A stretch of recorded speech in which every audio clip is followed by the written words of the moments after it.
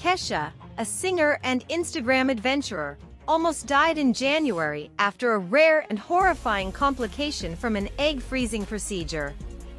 She was in the Bahamas for a New Year's Eve show when she felt very weak and was taken to a Miami hospital, where she stayed for 9 days.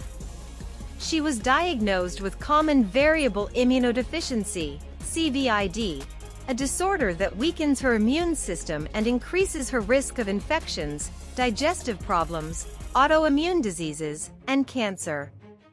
She was hesitant to share her condition publicly, but she did so in a new interview with Self, where she revealed how she learned to say no to interviews and photo shoots, how she prioritizes rest and sleep, and how she is still catching up on her lost sleep. Please support us by liking, sharing, and subscribing to our channel.